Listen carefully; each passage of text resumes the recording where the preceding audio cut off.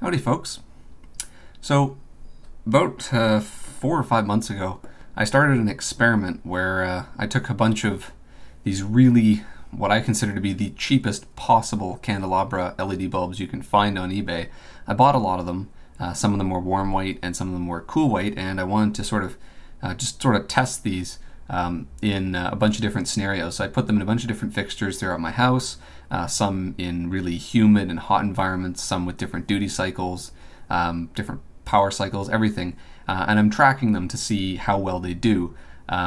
They were so cheap, pretty much, that given the 40-watt incandescents they replaced, they would pay for themselves in just about 6 months or so. So it really was pretty low risk. And anyway, within about 3 months, one of them failed, and I made a video about that. And it turns out one of the LEDs had gone open, and because they're all series string, it's just a capacitive dropper, the whole light went out. And I noticed that it had actually been flickering a little bit before it had failed in the days leading up to its failure. And originally I thought, this is just, me blinking or something, and I can't tell. It was incredibly quick and incredibly random, and you'd never, you'd stare at the light and it would never do it, but only when you looked away it would do it. It was one of those kind of things. But only after the light failed did I realize that it indeed was the bulb failing. So I've had another bulb in that same fixture do the exact same thing. This is a warm white, and this is in my bathroom fixture, so where it's extremely humid and hot all the time and has a lot of on-off cycles. It's the same place as the last failure, and this one has been doing the flickering, and it's been getting worse, and I actually managed to catch it in the act, so I know it's exactly this bulb. None of the other bulbs in the fixture are doing it. There's 5 in the fixture right now. This is the only one that's doing it. So I wanted to just analyze this before it fails, because it's going to fail within the next 24 to 48 hours, I'm pretty sure. So I just want to see if we can see signs of the failure mode visibly now in the LEDs themselves, maybe, because I'm pretty sure it's the exact same failure. One of the LEDs is failing, and maybe we can actually find the failing LED before it fails and just see what its characteristics are when it's in this sort of semi-failed mode right now. So let's see if I can get this one open. This one doesn't look like one that I've taken apart before. Now it was just on, so they do have a bleeder resistor, but I'm gonna just short those out just in case, because I do not want to get bitten by this. It's very difficult to get this in there. Yeah, I actually can't get my screwdriver in there. Okay, it's fine. It's fine. It has a bleeder resistor. I trust the bleeder's actually there. So power supply's pretty much fine. We can be pretty sure of that. If it was the power supply, we'd know. Now, getting the plastic cover off can sometimes be a bit of a bitch on these, because the circuit board is oversized slightly. So I find that rotating them... Oh, I think I just lifted the pad on that cap. That's wonderful. Shit. Well, after several minutes of trying, it didn't go as expected, but I was finally able to prise this out of the plastic housing. I don't know how they got it in here, but that was an amazing amount of force I had to use. I ended up having to lever it out from this hole in the center here, which is probably what I should have started with. But in the process, I managed to completely tear off the main cap here. One of the solder joints obviously must have been a cold joint, because I managed to pull it straight out right there. And the other one, I managed to tear the whole pad off. And the way they've done the board, you can't really see it very well, but this gives us a little insight. There's one trace which runs to this pad here, which is obviously for a smaller footprint of dropper cap, and then there's another separate trace which runs over here to the discharging resistor here. So I'm pretty sure I'll be able to repair this if I had to, but since it's going to fail, I'm probably just going to repair it by using the base of the other lamp that I have. And I'll get to that in just a moment. So the first thing I did was I looked at all of the LEDs, and on the face you can't really see anything at all. It looks to be fine. And you go around the edge and they all look the same with the exception of this one right here. This LED has got the same exact characteristic dark patch right where the die would be, right next to the die. So I thought we would try and light this thing up and see what happens. So I've got out my bench supply here, and I have my meter here. Let's see if I can get this all in shot. This could be a little bit of a challenge. So what I wanted to see, first of all, was what is the lowest voltage that the non-defective LEDs will light at. So the polarity is kind of annoying because every strip is back to front from the others. But at about 2.4 volts, just under 2.4 volts, we can get one of these LEDs to light very dimly. If I can do this with one hand, I can adjust it down to absolute 0. I think this is the best I'm going to get. This is incredibly difficult to do with just two hands, but you can see with these operating at probably a normal, what would probably be normal brightness, around 3.2 volts or so. That's about how bright they are. And as we drop it down to about 2.5 volts there, 2.4 volts, they get a little flickery at the lower end, but the lowest that I can see it at, especially after just being blinded from that full brightness, is somewhere around 2.3 volts, pretty much. Yeah, they pretty much disappear completely at 2.3 volts. So if we test this one, which is sort of on its last legs, I'd say, you can still see it at the exact same voltage. It still lights. So there is really no way that you could, run a test by hooking it up to a power supply and seeing if it fails. Now, the one thing that you will note, though, is if I run these LEDs, the good LEDs, at 3 volts, they're very bright. But if I run this LED at 3 volts, it's very dim comparatively.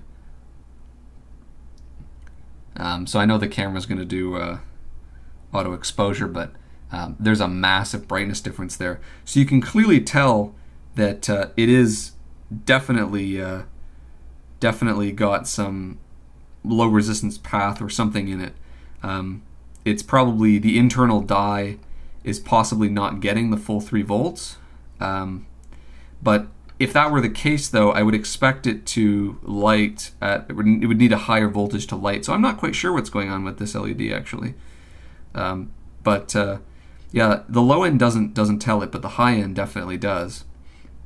And I wonder if I can get it to flicker on camera. Just that one LED. See if I can get it to come on or off.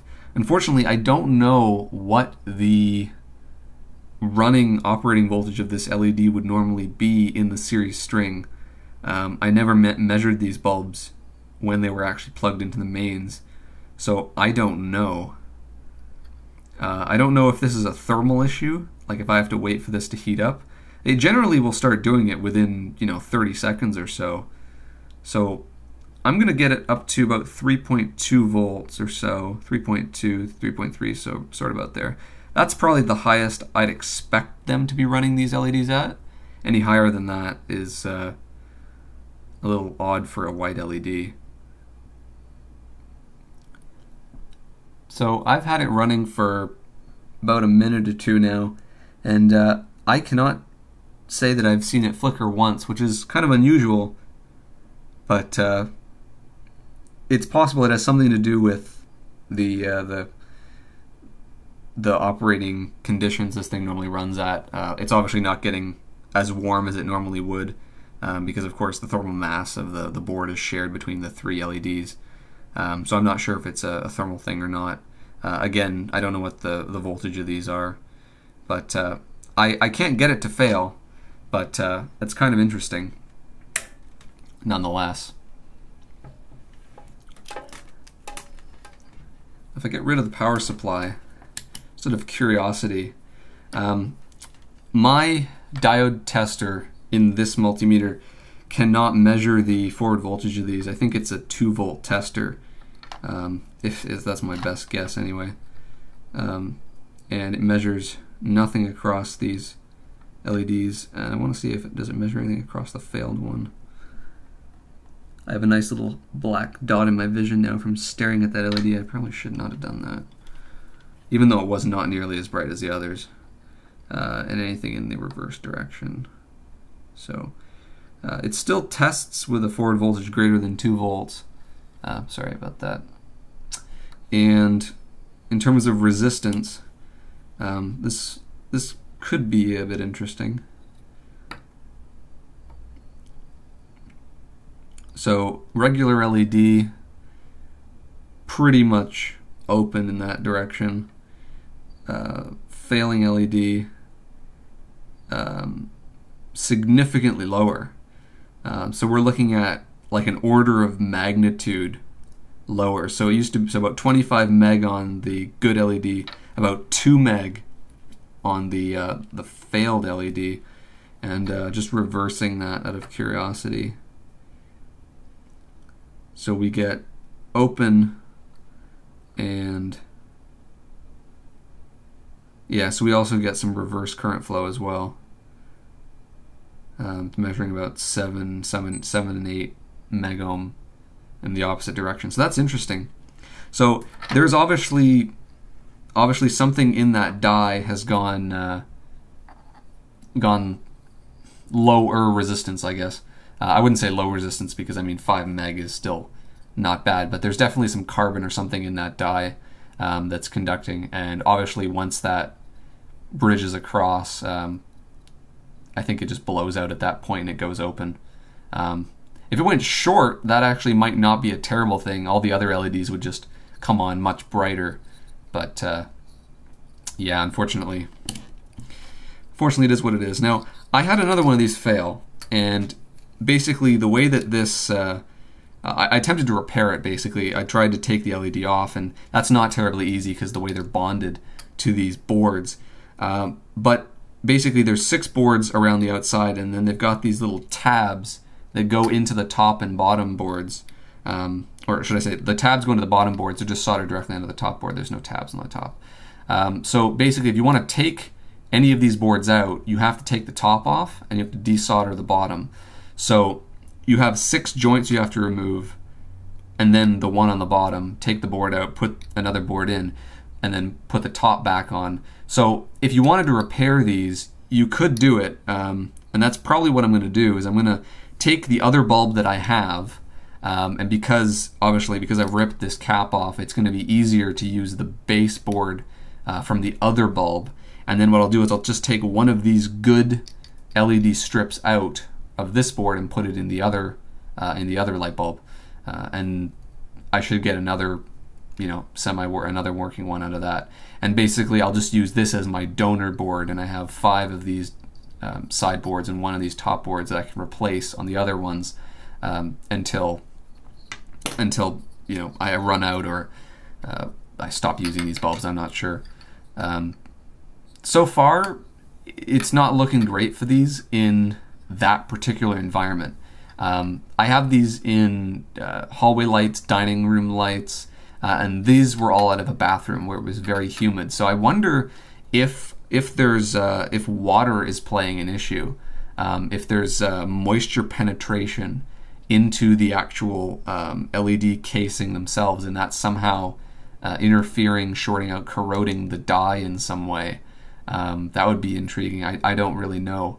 I haven't had a failure in any of the other locations, and that it's conducive that there's something different. It's possible that it has something to do with the number of power cycles, because the bathroom, of course, has a lot of on-off activity, but it's not on for as long a duration of time, whereas the other lights, they turn on, they're on for a few hours, and they're turned off. So because this is a capacitive dropper, of course, there's a pulse of higher voltage when you turn them on, and there is a limiting resistor. There's the 2 limiting resistors right here, but it is still higher brightness right when you turn them on, so that could be affecting it. Could be that high voltage spike that's killing the LEDs. It's also possible, it's humidity, it's possible that these warm white LEDs are just, they fail more often than the cool white LEDs, because almost all, I shouldn't say, I have one of these bulbs that's warm white that's not in the bathroom, but all of the other ones are cool white. So it's possible that there's some manufacturing differences. But at this point, I only have 2 failure points really to look at. So I'm going to just consider this bulb as failed, because if I fix this and put it back into service, it would fail immediately anyway, because of that LED. So at this point, I've only got 2 failure points to look at, so not enough to really draw a conclusion. But of course, I mean, if you buy these, don't expect anywhere close to the 30,000 hours. That's complete bullshit. I mean, these LEDs will not last that long. Even if you cooled them properly and did all that stuff, they're probably not very high quality LEDs. So I think I think of the lot of 10 that I bought, I think they will still make their 6-month break-even point. I definitely think I'll at least get my money back, probably save a bit of money, but not as much as what these would over a full lifespan if they were better made. But then, of course, they would have cost more, and their break-even point would have been later. So, again, this is an experiment. So I'm going to keep tallying up their the failure points and all that stuff, and I'll keep updating you as more and more of them fail. And hopefully, by the time most of them have failed, or at least I have 5 or 6 data points, I'll publish some statistical results and see if they really did live up to at least the $3 or something that I paid for each of them. But yeah, we'll get there when we get there. So hopefully that was interesting. Thanks for watching.